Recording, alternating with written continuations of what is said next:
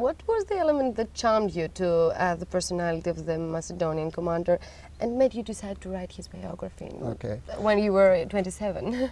I was younger. Younger? I did it between the age of 23 and 27, and I had worked on it since I was 15. This was my life. Alexander knew no fear. This is very rare. Everyone watching knows that men are often afraid. Alexander had no fear. Alexander was deliberately motivated by the rivalry with the values of Homer and the Homeric world. This is not some distant fantasy.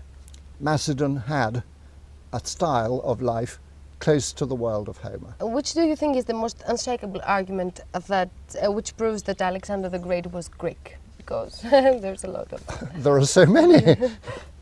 He spoke Greek, he was descended from Greek parents, he worshipped the Greek gods, he lived here in Greek Aegae, near Greek Pella.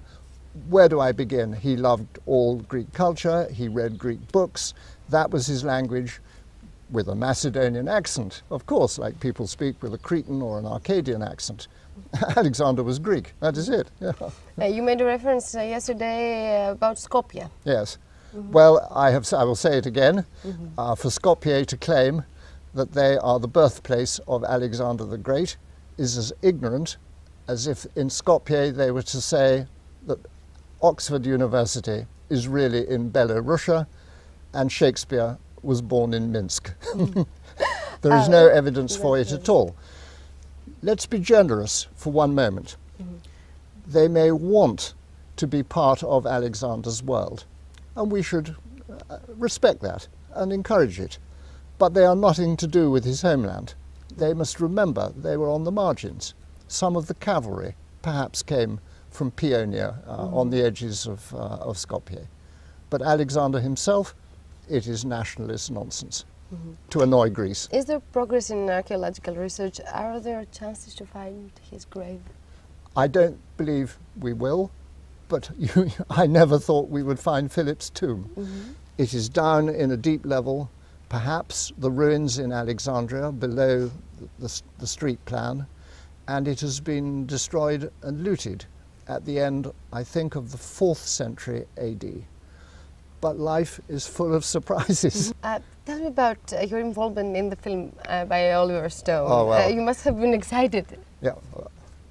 When I first met Oliver, I did not know who he was. I never watched films.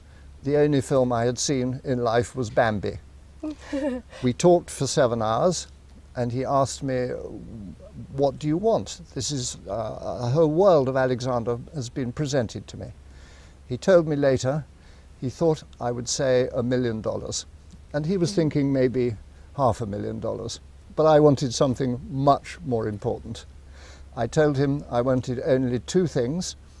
I wanted to be in the first 10 of every cavalry charge on horseback that he filmed, and I wanted my name in the credits with the words "and introducing." It was a great experience. So Oliver is a great man. He laughed. He still says he had never been asked for anything so extraordinary.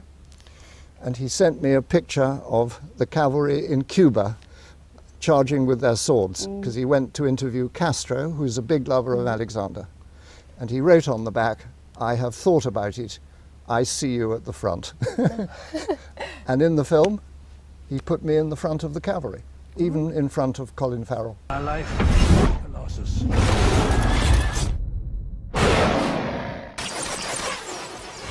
Rule of war is to do what you ask your men to do. So, how important is the creation of a digital museum about Alexander the Great? This is the most brilliant idea, and it deserves full support from everybody. Alexander opened the horizons of a new world.